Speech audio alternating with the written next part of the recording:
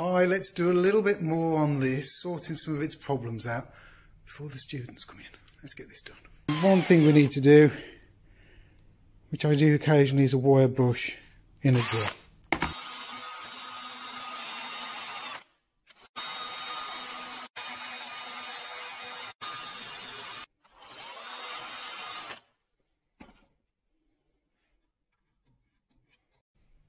There you go. That's worked out well. So that's ready to go in there. Let's have a look at this, see what this looks like now.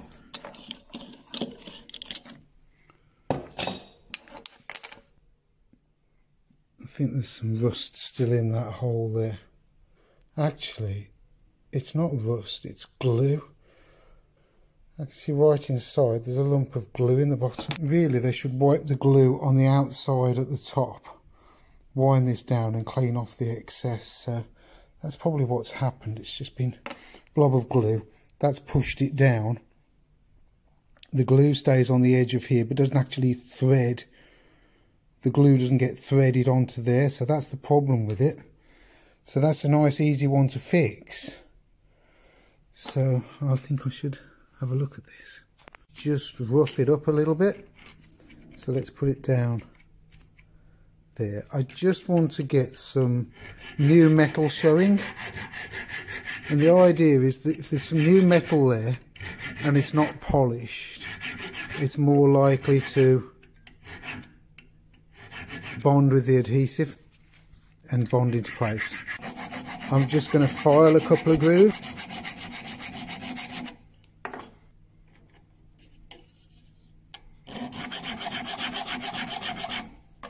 Let's have a look. One there, one there. That'll do, that'll help, that's enough. Just a couple of filed grooves in there will help the adhesive hold. Right, a few bits and pieces here. There's the screw. I've put a nut on there to assist. That's going to go in there. Now what I'm going to do is I'm just going to run that inside the thread a couple of times just to make sure that thread's cut. So let's just wind that down in there.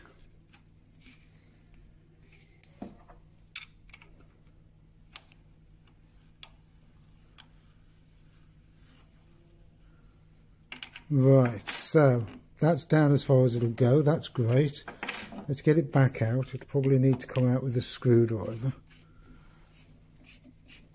Yeah, it's come out.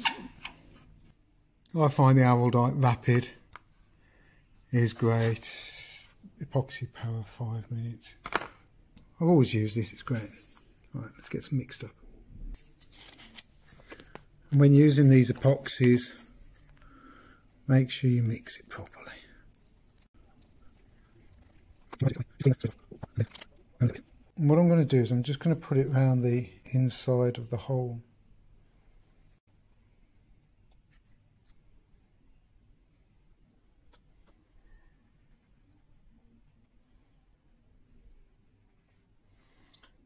On the thread as well.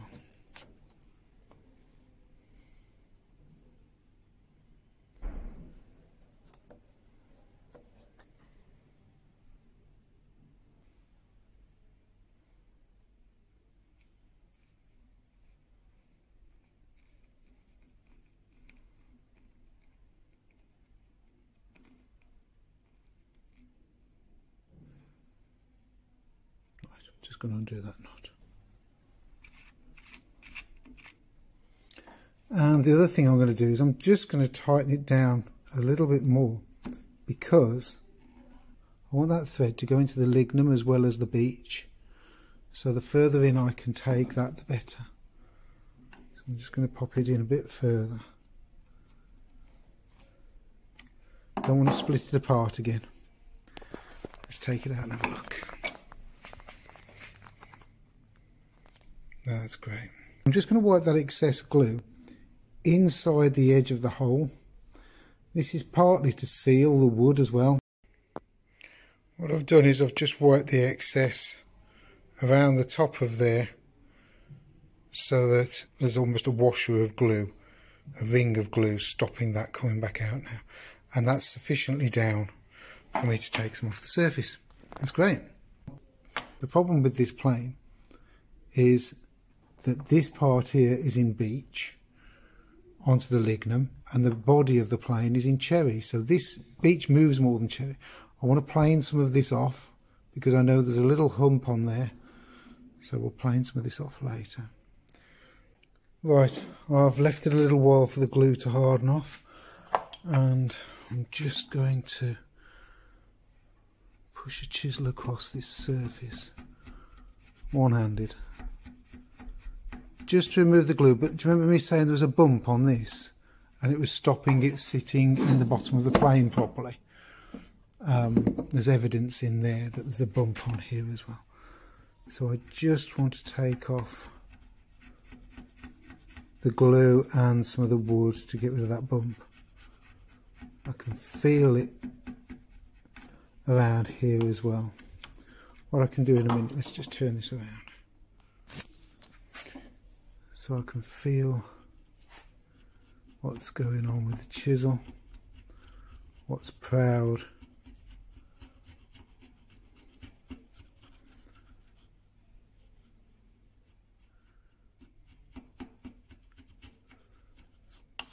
That's looking better. It's feeling better. It's just still a bit more proud. And you'll get used to this. You'll feel when there's a bump in the wood. I could run a scraper over it, but I think I'll just get this chisel and just remove any traces. That feels much flatter now. Let's put that back. Make sure there's no glue on it first. That's right. Right, let's clean that out. Just got the vacuum cleaner and vacuumed that out. This feels much better just having scraped it. So I checked before to make sure that the thread was okay and not full of glue, and that's great. Okay, let's try it back in there. So this goes that way up, and this goes in here. Trying to do this one-handed.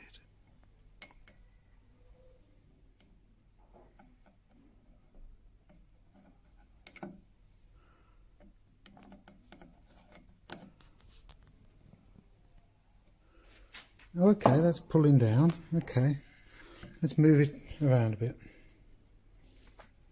Right, well I've just moved it back up because it was the way it was orientated. It was falling down towards the blade and it wasn't going. That's not far off at all now. It's a bit proud. I'd rather it be too proud than set in, because I would have to take more off here. But a little bit more would be good. Let me just see if it just needs tightening a bit more.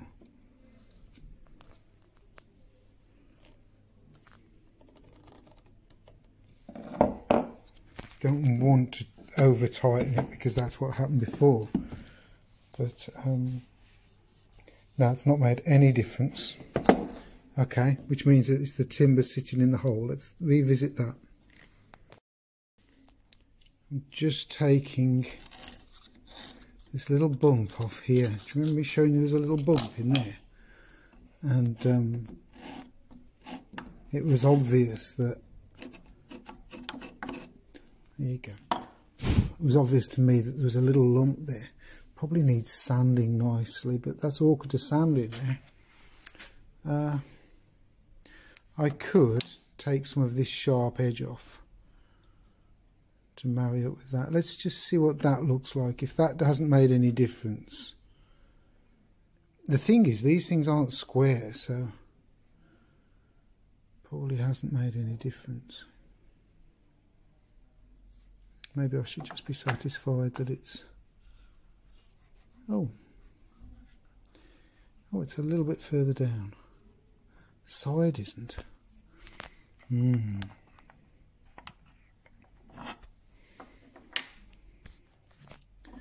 That side.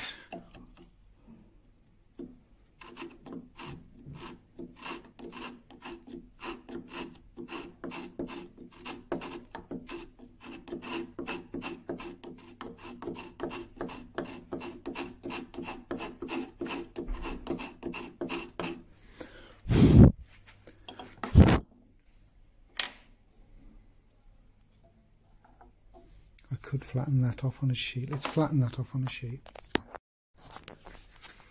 Right, so I've just put a sheet on here, so it's that side there. Let's see what we can do.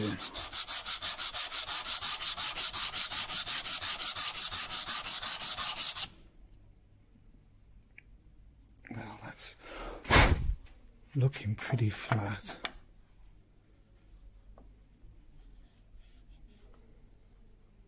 A little bit more. Actually, yeah, a little bit more.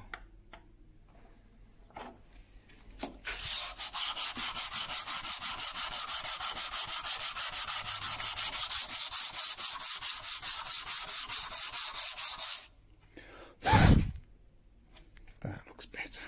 That looks better. Oh, flush, a little bit off, flush. A little bit off, just at the bit at the back now. Just a bit more pressure down here. Let's put that way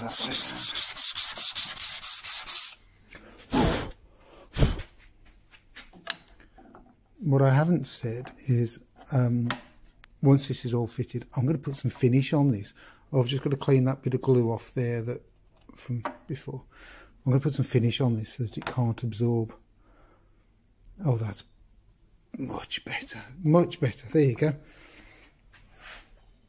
Let's put the screw in. That's much better. If anything, it's a little bit low there now, but it's flush here, it's flush there. That's great. There's a tad to, I'll push it over that in a bit. That'll be the next job. Anyhow, the secret here is don't over tighten that. Don't over tighten that. We've got the threaded nut working again now, which is great.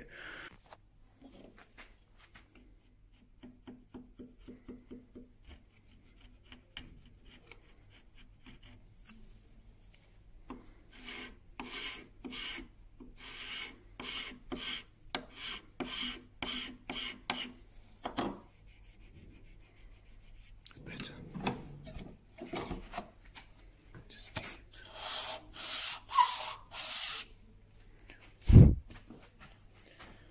There you go.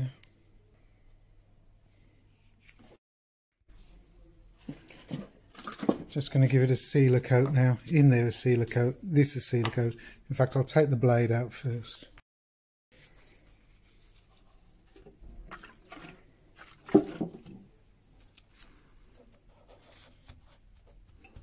Good to get some sealer on this. Stop it absorbing any more moisture.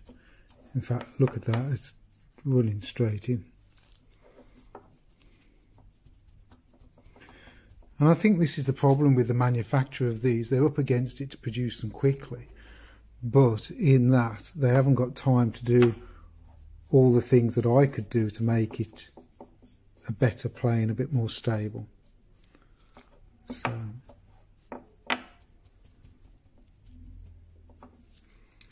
right, that's that done. I won't do the bottom, there's no point. So that looks great. Let's get in here and give this some much needed moisture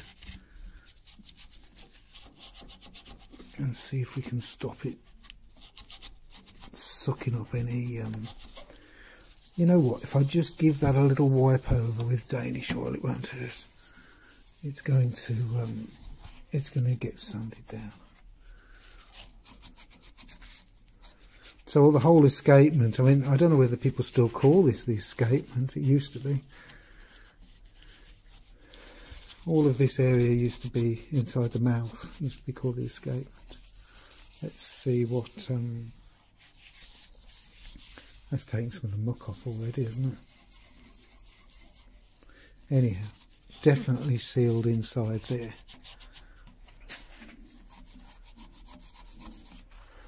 And this side.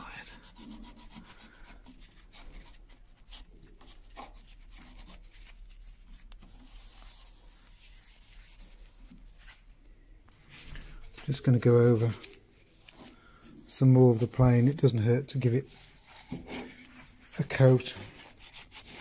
It'll get properly sealed later, but you know something, as I say, it won't hurt it at all, because it needs rubbing down really. It's the grain's rough, it's all rough.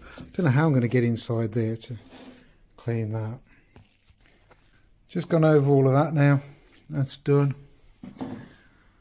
So let's see what I get to do to it next week. Thanks for watching.